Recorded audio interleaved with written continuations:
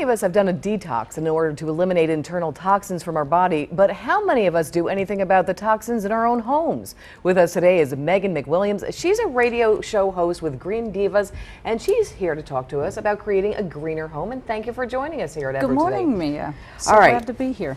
Let's talk about keeping the home clean. Everybody thinks that you're using products that you buy in the store, but actually some of these may be harmful.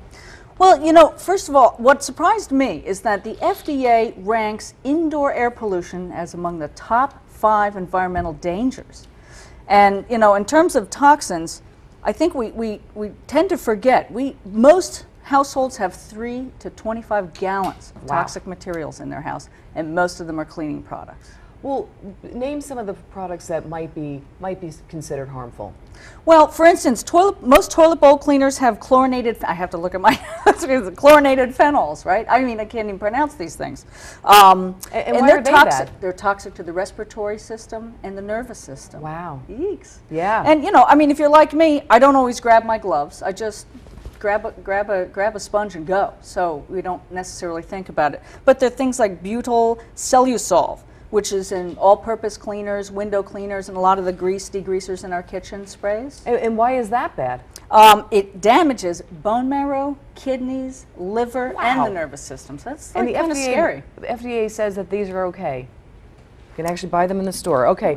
Well, we were talking earlier, and one of the things that I use a lot of the time is ketchup on my copper pans. I never heard that one. Yeah. I love it. I'm going to have to try that. But there's other things like toothpaste for silver, for silver, and other things like that. What else can we do in the home to make things a little bit safer? Well, there's a surprising amount of things you can do with things that you probably have in your kitchen, pantry already. Okay. If you have white vinegar, if you have water, most of us have that. Lemon juice, some vegetable oil or mineral oil, baking soda. All right, let's go down the list. Let's go with the vinegar and water.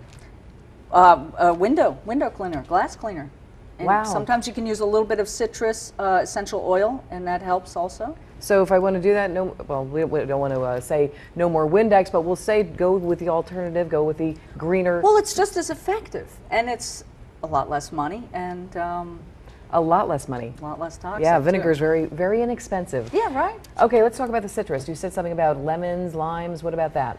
You can make furniture polish with lemon juice. Furniture polish? Furniture polish, for your wood furniture, with lemon juice and either mineral oil or vegetable oil. No kidding. Okay, so I gave you the ketchup for the copper pans, and you gave me that one.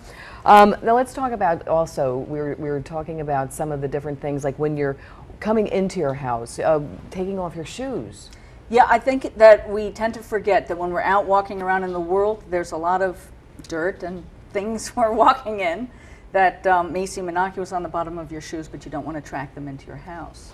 And if we also do that, we also encourage people to have floor mats and things like that to keep out the toxins. How many toxins actually can get into the house?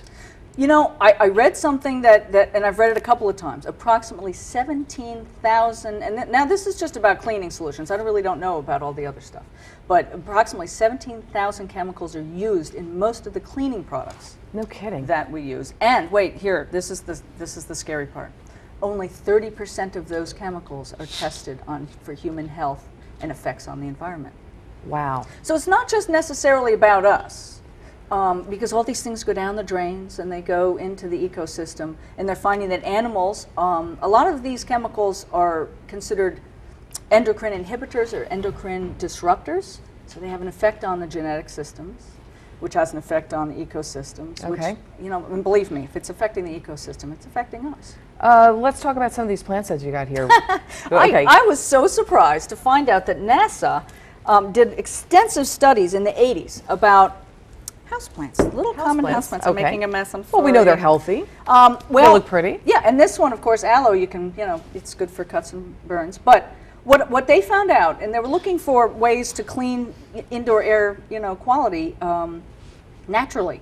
And they were looking to resolve 3 primary worst offending chemicals, which would be benzene, formaldehyde, and trichloroethylene. I said it again. Which are the top offenders there in most building materials cleaning solutions and adhesives and, you know, varnishes. So anyway, this little guy here, this little, and luckily, you know, almost all the ones that they mention are the hard to kill kind.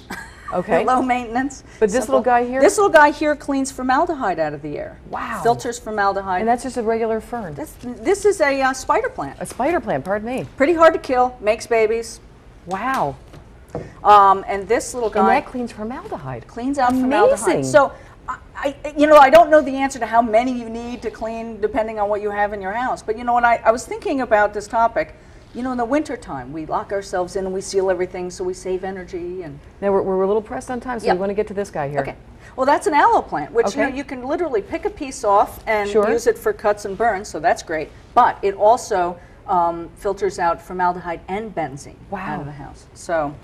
All right, so get some aloe plants and some spider plants in your house. That's probably some good ideas. Keep the shoes off and use some more greener solutions for cleaning products. And on our website, I am going to do some of these recipes, some very simple recipes. And your website, please? thegreendivas.com. That's THE, greendivas.com. So we can find some of those recipes right there.